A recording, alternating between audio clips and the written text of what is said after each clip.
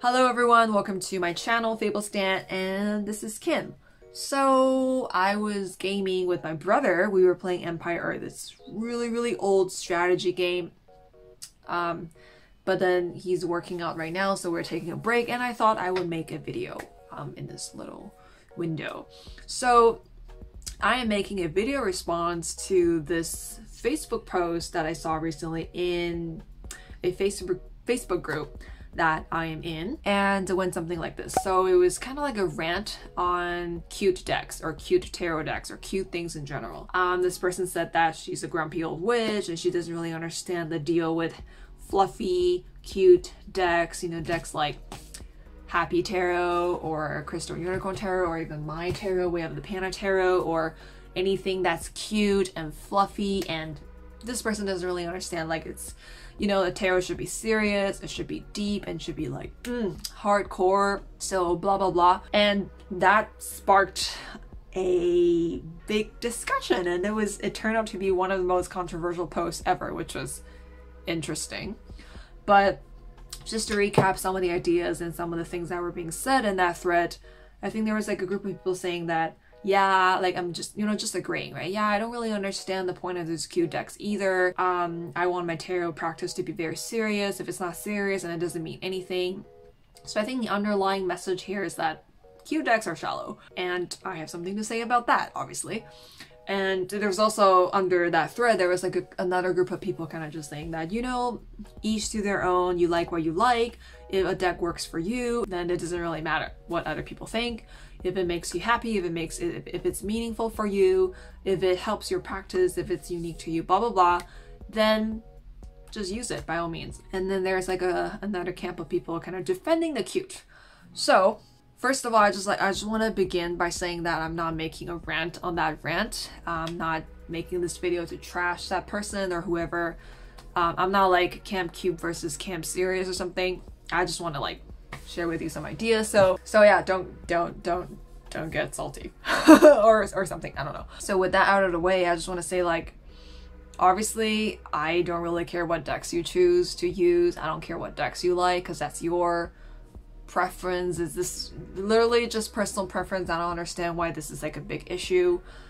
I mean, like a lot of people already said, each to their own. If it works for you, if it's something that speaks to you, if this is a deck that really brings meaning and value and inspiration and depth and wisdom to your practice, it doesn't really what the face of the deck looks like. It's tarot. The system of tarot is universal. The archetypes are universal. The archetypes may have different colors, different shapes, they may take different forms, and they may become represented in different ways.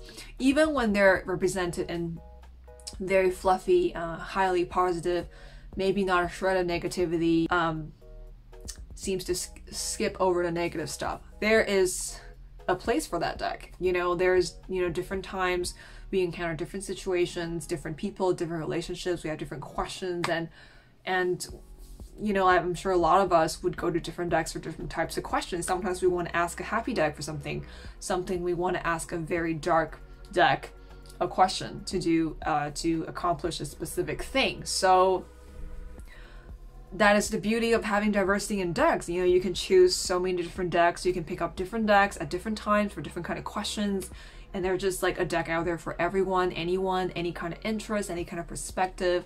So yeah, it's just you choose whatever you want. I choose whatever I want. I could have an eclectic collection of decks, and I just pick whatever that speaks to me at the moment or whatever. So each to their own, right? Doesn't really matter. That's what I'm saying. So that's kind of my first point that I'm trying to make. However, the idea that cute equals shallow, that I strongly disagree with. I disagree with the fact that you're saying that it can't coexist, because cuteness and depth can definitely coexist. Something looking very sophisticated and serious and dark could also be very shallow and superficial. I just think that it's wrong to judge a deck or judge something based on their appearance, because appearance, while it can inform us and maybe give us an idea of what it potentially could be, or it could kind of like, you know, it could be like a stereotype. But ultimately, we need to look at the content of the deck, or when we judge something and examine something, we need to look at the actual content of the thing, right? So my point is, appearance versus reality, sometimes they don't really align, and you really have to look at the big picture. I mean, you could have a cute deck and it's shallow as fuck. I mean, that's totally true. But there are also a lot of cute decks that are very well thought out, very well constructed, and there's a lot of content to it. There could also be serious decks, and with a serious purpose, with serious content, very deep, all that jazz. There could also be like a classical, very classical looking deck, but it's also shallow as fuck and pretentious as fuck. You know, it goes both ways. I'm just saying, like, there's like a lot of diversity in the universe of decks. But anyway, going back to the idea that cuteness can be deep or can be serious, and I actually just saw another Facebook post saying that, do you think tarot should be fun or serious? And I don't understand why these two things can coexist. Something could be really fun and something could be very serious. For example, personally, when I'm shadow working, when I'm working through some of my issues, when I'm examining my own narratives, when I'm using tarot to self-reflect and problem solve and try to move forward, it's very serious work, right? It's like, sometimes it takes a lot of courage to be able to face up to those things in your, especially the junk in your soul, in the landscapes of your psychology. But at the same time, it could be a fun thing to do. It could be very thrilling to do, because you know you're making progress on your spiritual journey. You know you're making progress in clearing out the trash that's in your psyche. You're improving as a person. You're leveling up. So it could be something fun to do. I feel like just because something is fun, it doesn't need to mean that it's shallow or it doesn't offer you any value. You know, it really depends on how you personally engage with the activity, right? So that's one thing. You know, I understand why people think, why people see cute and they tend to think it's shallow, because when you see something cute, generally, you know, it reminds you of innocence, right? It's usually very childlike. It's the hallmark of youth, and in a way, I understand why people can see it as shallow, because usually without some years on you, you know, you kind of know less. But that's also, like, I think part of it can be true. Part of it could also be, you know, just ageism. For those of you who are maybe watching this video, you're thinking like, what is the value of cuteness? Like, isn't it just cute? I mean, if it makes you happy, then yay. Yeah, I mean, just going back to what I said, I don't think like cuteness exists as only as that stereotype in your mind, only as something like just happy and just like one-dimensionally happy. Cuteness can intersect with a lot of different things. You know, like sometimes if you just think of maybe some of the random videos you see on the internet, sometimes kids says the darndest, wisest things. Yeah, you know, appearance versus reality, right? And when it comes to cuteness, I've been talking to Zaara from _illustrations. Her Playful Heart Tarot is launching soon. Another amazing, cute, wise deck on Kickstarter October 5th. So mark your calendars. But we're both Camp Cute, and we've been talking about cuteness a lot. And we're talking about how people don't tend to correlate cuteness with spirituality. They don't really put cute and wisdom together. Don't really see cuteness can offer you any value when it comes to maybe personal exploration or when you're trying to be deep. People usually don't put these things together. You know, we were talking about a lot of ideas regarding cuteness, and in one of her lives, in Zaara's live from Kitten Chops, she mentioned that when you see something cute, it goes straight to your heart chakra, and that was really interesting for me. And we ended up having this discussion about cuteness and heart chakra. From my understanding, you know, from our discussion, cuteness, something cute isn't just like, you know, just like happy and fluffy, and you just bypass all the sorrows and you don't look at the dark stuff, you don't look at the serious stuff, you know, you're just bypassing.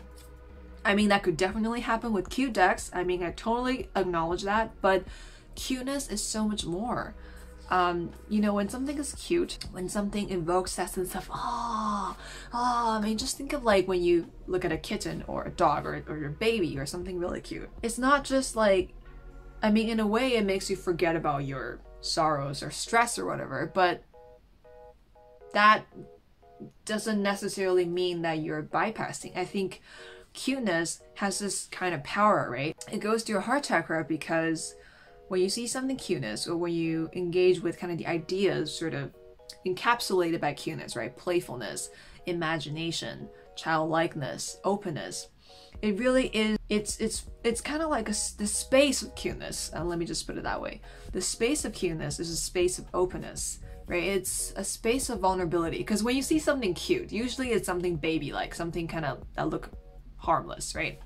You know, white eyes, awkward movements, and they look kind of harmless. And I think you feel so open and so happy because you don't see that thing as a threat. You don't see that thing as a threat. You wouldn't put your guard up. You wouldn't defend against it. You wouldn't, it's kind of like your ego wouldn't get in the way, right? Because you don't need to guard against this thing. Like, why would this cute thing hurt you? Why would this cute thing be a damaging thing for you? Why would it sabotage you? It's so harmless. So it opens up your heart chakra from a spiritual and energetic perspective. When you see something cute, you know, for example, if you look at cute decks like Happy Tarot, I have it here.